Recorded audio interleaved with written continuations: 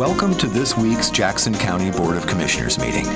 Your Board of Commissioners, overseeing these dedicated county departments.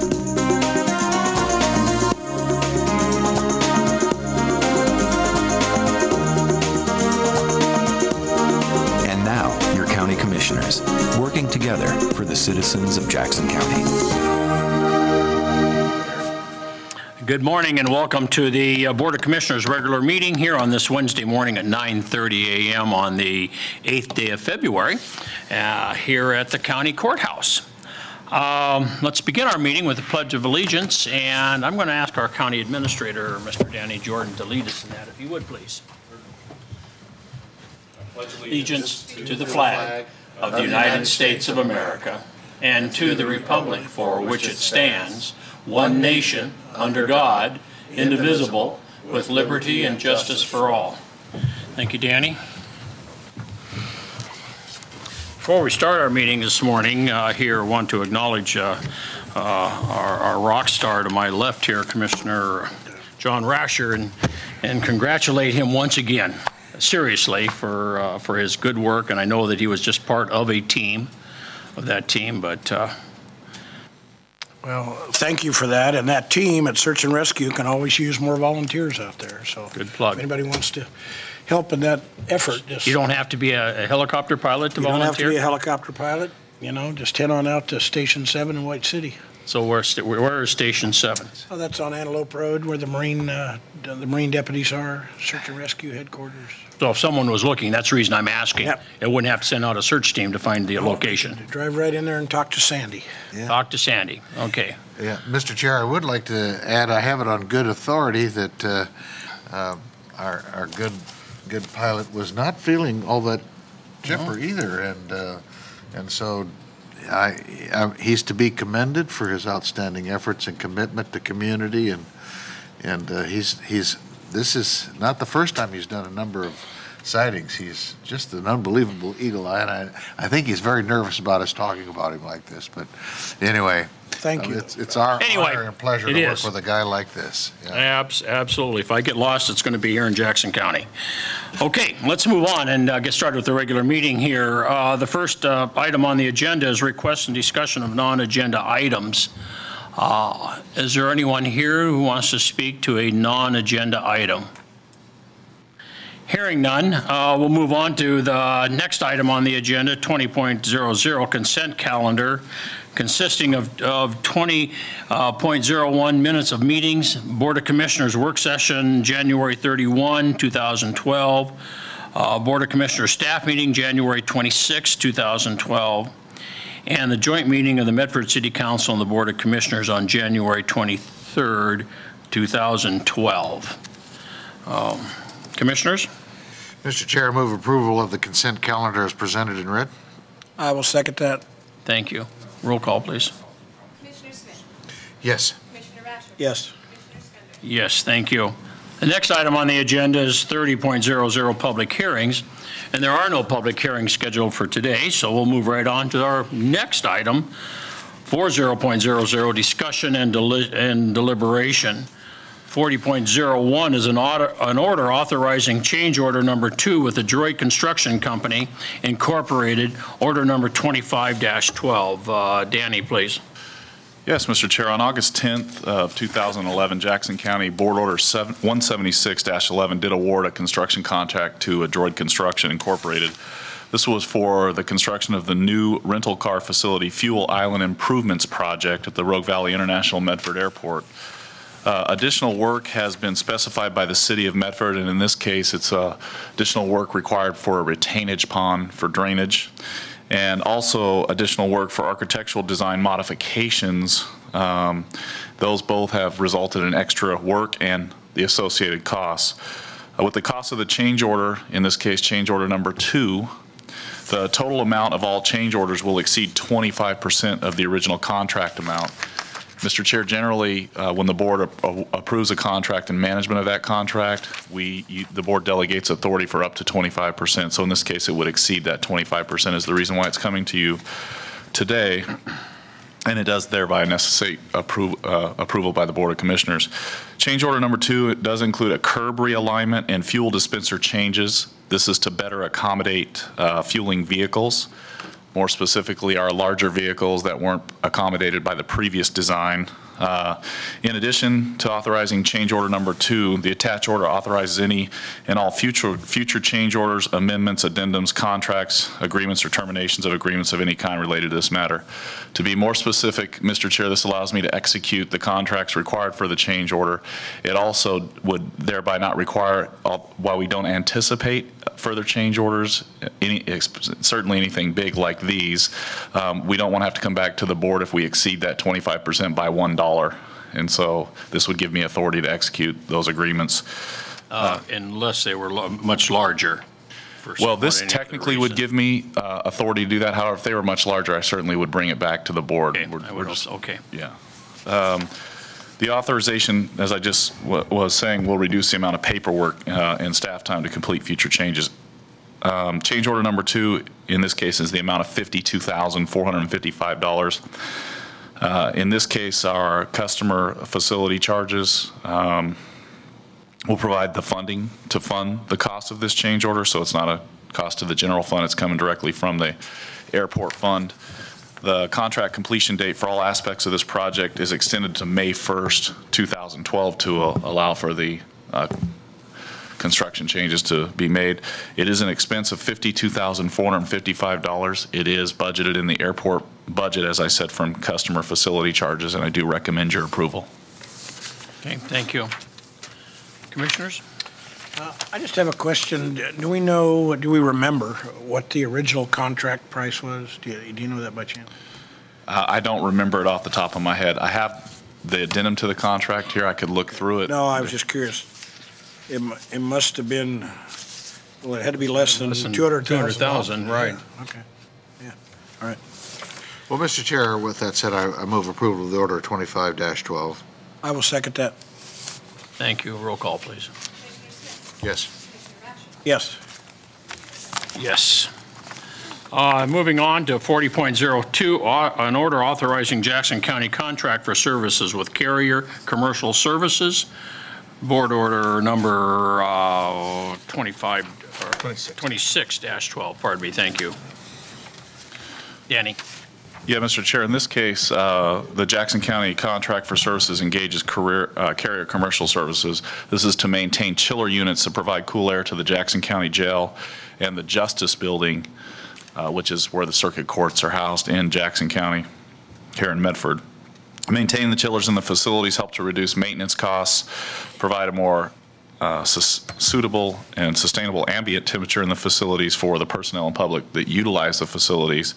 Contract amount is a not to exceed amount in the maximum sum of $8,174 annually. The term of the contract is February 1st of 2012 through December 31st of 2014. It does require ratification to become effective February 1st of 2012, and it is an annual expense of $8,174, and I do recommend your approval. Thank you. Commissioners? Come on. Mr. Chair, I move we approve order number 26-12. Second the motion. Thank you. Roll call. Yes.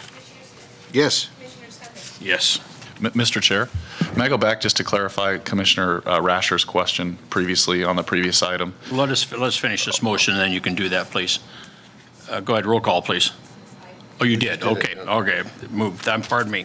All right. Thank you. Da-da-da-da. Go ahead. Mr. Chair, in this case, the $52,000 isn't the total of 25%, it's the amount that exceeds the 25%. So there was a previous expenditure up to the, up to close to that amount of 25%. So the total contract amount in the project, $454,875. With this $52,000, it brings the total change orders to $141,354, which I had approval up to 25%. Right, okay, above the original 400 and some thousand dollars. Yes, sir. Okay, all right, thank you. Okay, moving on to 40.03, an order authorizing grant number 11-109, Citizen Corps Program, CAFTA CFDA number 97.053 with the State of Oregon, the Oregon Military Department, Office of Emergency Management, Order 27-12. Danny. Right, Mr. Chair, Jackson County in this case has applied for and has been awarded this grant from the Citizen Corps Program with the State of Oregon. Over the past few years, Mike Curry, who's here today, is our emergency manager, has facilitated for Jackson County and received numerous Citizen Corps grants, which have been used to benefit the formation and support of community emergency response teams, commonly referred to as CERT, and the Medical Reserve Corps, which I think the board will recall that was something that was put in place when we had the H1N1 scare, and we had doctors and nurses that basically had volunteered their time to organize around a community response. The grant, in this case, be used to continue these services. It does provide the opportunity for us to add additional CERT teams. This is a reimbursement grant totaling $15,000. Term of the grant is upon execution through December 31st of 2013. It is a revenue to the county of $15,000, and I do recommend your approval. Okay, thank you. Gentlemen? A good program. Very good program. Okay. Looking for a motion, please. Mr. Chair, I move approval of Board Order number 27-12. I will second that. Thank you. Roll call. Commissioner Smith? Yes. Commissioner Rashford? Yes. Commissioner Spindler? Yes. Thank you. Moving on, 40.04, an order authorizing grant number 11-252, State Homeland Security Grant Program, CFDA CAFTA number 97.073 with the State of Oregon, Oregon Military Department Office of Emergency Management, order number 28-12. George, Danny. Yes, Mr. Chair. In this case, it's been since 2002 that Jackson County's applied for and been awarded this grant. This is for communication upgrades. It comes from the State Homeland Security Grant Program with the State of Oregon, as you said. The grant will continue to enable Jackson County and Jackson County Sheriff's Office, Jackson County Roads Department, and also Rogue Valley Fire Chiefs to replace radios and upgrade computers on Jackson County communications vans. This is a reimbursement grant totaling $87,576. These were all of the agencies that made applications, so we're in this round able to fund these ones that made application. Term of the grant is upon execution through December 31st of 2012. It is a revenue of $87,576, and I do recommend your approval. Okay, thank you. Commissioners? No discussion. None? Okay. Mr. Chair, I move we approve order number 28-12. I second the motion. Roll call, please. Commissioner Rashford? Yes. Commissioner Smith? Yes. Commissioner Spindler? Yes. Thank you. Moving on, 40.05, an order authorizing owner's acceptance of bidder's offer and construction contract number 254 with Knife River Materials, order 29-12. Danny. Yeah, Mr. Chair, in this case, Jackson County Roads and Parks Department has identified Kirtland Road at Avenue G to be improved and realigned as part of a continuing road maintenance activities. This project includes grading, paving, fire line relocation, box culvert, and wetland mitigation. We did have advertisements for competitive bids. They were published in the December 30th, 2011 and January 1st, 2012 editions of the Medford Mail Tribune and the December 30th, 2011 edition of the Daily Journal of Commerce. Notices were also placed on BidNet, which is an automated bidding site, and the Jackson County website. Contract documents were sent to 22 contractors. We did have 7 bids, which we received. These are the results. Knife River Materials bid $1,083,204. Leduc Construction LLC bid $1,092,023. Foley Roads Incorporated bid $1,146,506. Ledford Construction Company bid $1,153,164. Cogap Enterprises Incorporated bid $1,162,623. Moore Excavation Incorporated bid $1,191,808. And JAL Construction Incorporated bid $1,313,989. In this case, there was a very thin spread between the bids. Our engineer's estimate actually was $1,305,043, so the bids all came in well, except for one, came in well under the engineer's bid. In this case, Knife River's Materials did submit the lowest bid, $1,083,204. Therefore, they should be awarded the contract. The Roads and Park Department recommends awarding the contract to the low bidder, Knife River Materials. The term of the contract is upon full execution through October 31st of 2012. It is an expense of $1,083,204. It is budgeted in the road fund, dedicated funding for the purpose of serving our county roads, and I do recommend your approval. Thank you. Gentlemen? Well, I just have to say, I'm impressed these bids are so close together. Those top two are, what, $9,000 apart, so everybody's really sharpening their pencil these days. Really. Okay. Mr. Chair, I move approval of order number 29-12. I will second that. Roll call. Commissioner Smith? Yes. Commissioner Rashid? Yes. Commissioner Spencer? Yes. Thank you. Final item on our agenda this morning is 40.06, an order authorizing a county/state corporation collection service agreement with the Department of Revenue, contract number 2809 with the State of Oregon Department of Revenue, order number 30-12. Danny, please. Yeah, Mr. Chair, in this case, we have people that are lodged in the Jackson County Jail which receive services while in jail. They acquire debts. Those debts may include things such as lodging fees or restitution, among many other possibilities. And this all occurs, of course, while they're incarcerated. Oftentimes, those expenses remain on their account as payable to Jackson County after they've been released from custody, and in many cases, they don't take action to pay those bills or those debts. The Oregon Department of Revenue has the authority and the means to collect unpaid inmate balances on the county's behalf. In this case, we want to enter into a contract with the Department of Revenue to do such. The annual revenue is estimated to be $6,000 per year. Term of the contract is December 1st, 2011 through November 30th of 2015. It does require ratification to become effective December 1st of 2011. It is a revenue net of estimated to be $6,000. Department of Revenue does charge a fee, which is collected as part of the collection they do for the total account. So they do it on net collections after any adjustments that are made, and the total fee is 16% of the amount collected net, and so our revenue is net of that, and I do recommend your approval. Thank you. Gentlemen? Well, I just have a question. They will collect these probably because Department of Revenue from taxes if the inmate goes to work. Is that how they normally do that, or they file a lien on property that he owns? All of the above. Okay. They use multiple means to do collections, so they potentially lien, they can garnish, they can collect from tax returns, they can set up a payment plan with people that owe money. I mean, there's lots of means by which they collect. Good.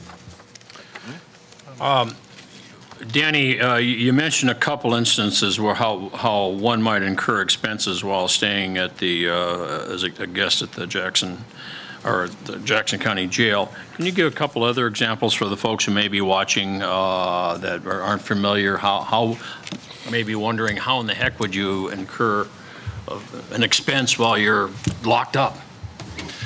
Well, just to kind of expand a little bit on the first two that I gave, restitution. So oftentimes people come to the jail and they may be angry or emotionally distressed and cause damage to county property. They may write on walls, they may carve initials into bedposts and all those kinds of things. Of course, those cost the county money, and those are things that are billable to the inmates' damages.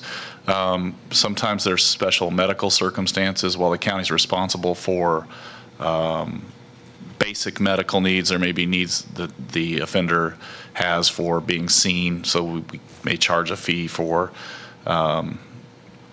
processing their request or for serving some medical need that's over and above a basic need. Yeah, I'm sure you're not going to catch on. I'm just thinking that folks out there might be wondering what the heck. I mean, but anyway. Thank you, I appreciate that. Okay, with that, any other questions, No, I don't have any Commissioner questions. Smith? No, good. Okay. Mr. Chair, I move approval of order number 30-12. I will second that. Thank you. Roll call, please. Commissioner Smith? Yes. Commissioner Lash? Yes? Commissioner Spindler? Yes. Well, all of those board orders have been approved, and so with that, that's the last item on our agenda for the 8th of February. Thank you for watching and attending, and with that, I close today's meeting.